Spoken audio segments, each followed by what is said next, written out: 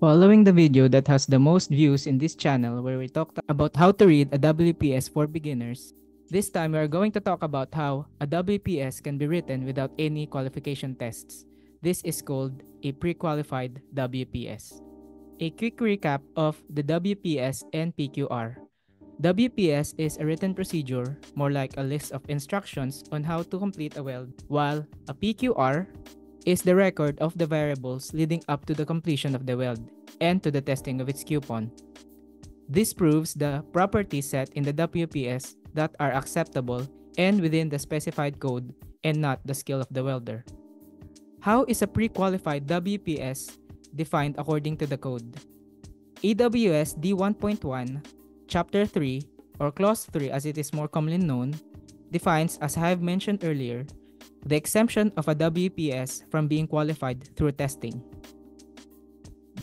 But note, even if it is pre-qualified, the WPS needs to be written because it is a guide to the welder of the procedure he has to implement during the process of welding the joint and its variables. With a pre-qualified WPS, you do not need testing, you do not need coupons, you do not need third-party laboratories which will cost you time and money. Though it will not break the bank, some small welding fabricator might still benefit from this pre-qualification. So, if there are no tests to be had, what are the caveats? Some parameters and variables need to be set to pre-qualify a WPS which are stated in the following applicable codes. The code that pre-qualifies this weld procedure is AWS Structural Code for welding, and here are some of the other codes as well. If you have, for example, structural steel, which is very common, use D1.1, aluminum D1.2, rebars D1.4, and for stainless steel, use D1.6. You have to choose the right code for the right material so you will not have any problems with the pre-qualification. Now, how do you go about doing this?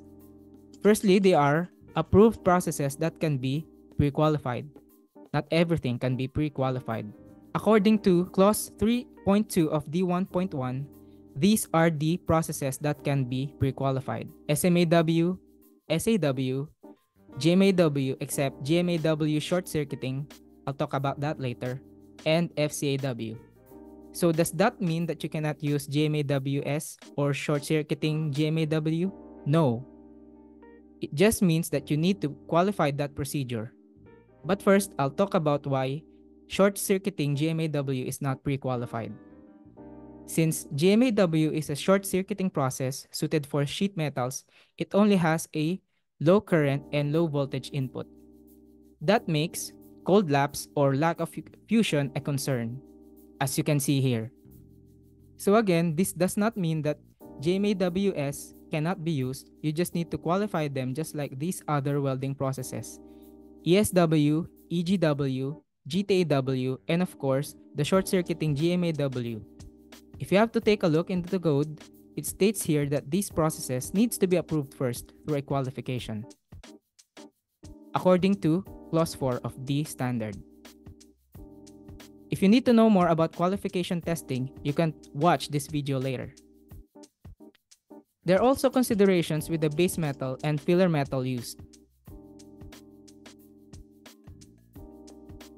As you can see here in AWS D1.1, listed all the pre-qualified base metals that can be used with their tensile strengths and yield strength with the respective filler metals and their electrode classification. Note that the grouping of metals here is in accordance with their yield strength. If you take a look here,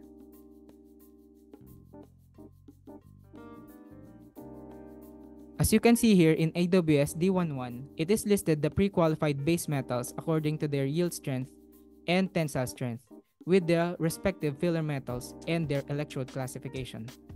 Note that grouping of the metals here are in accordance with their yield strength. If you take a look here at 3.3, there are matching base metals, which only means you have to weld steel to itself or steel to another in the same group. For example here, ASTM A36, if you weld onto itself, it will use a filler metal of E60 group or E70 group, depending on its tensile strength.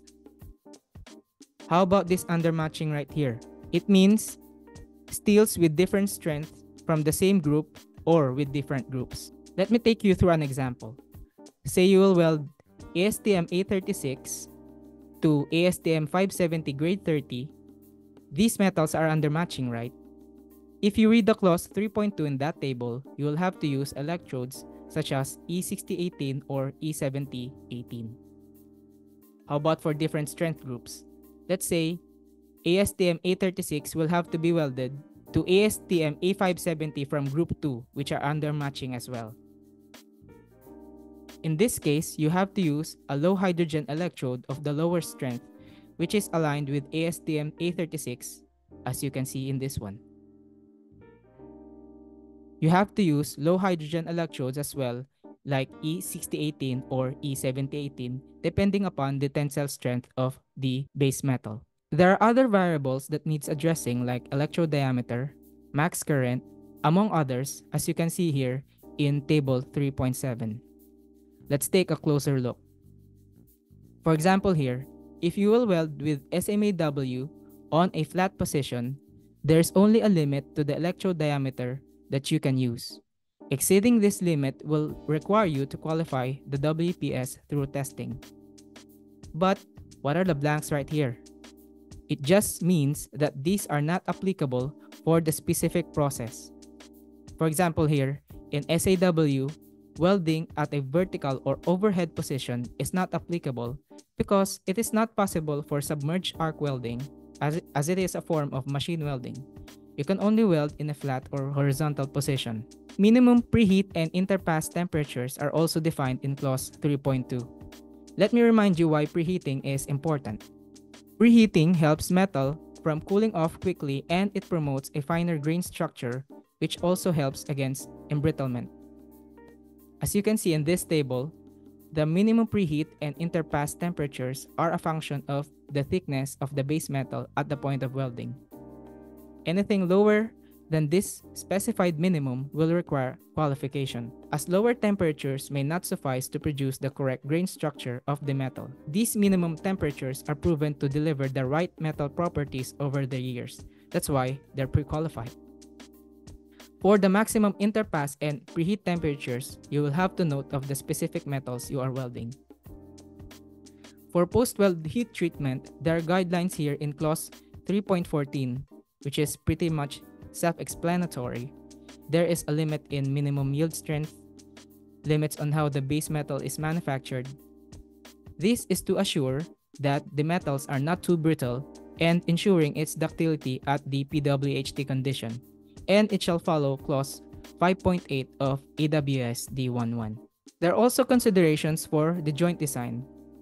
For example here, for complete joint penetration, which only means that the entirety of the joint is completely filled up, as you can see here. There are joint designs specified in AWS D1.1, for example, that pre-qualifies them according to the thickness, groove preparation, tolerances, even welding position, and shielding gas use.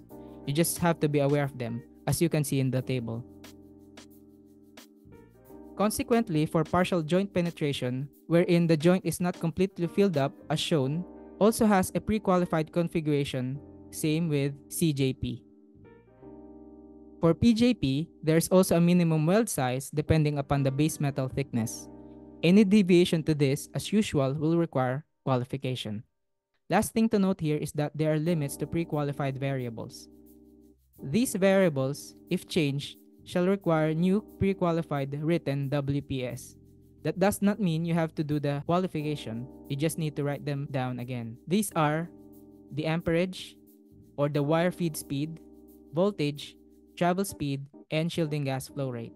Finally, for FCAW and GMAW, as specified in clause 3.2, they will have to be performed using constant voltage and not constant current. That's it. That is what a pre-qualified WPS and how to write them. You just need to learn the variables that needs addressing. If you still have confusion regarding WPS and its qualification, click the videos right here.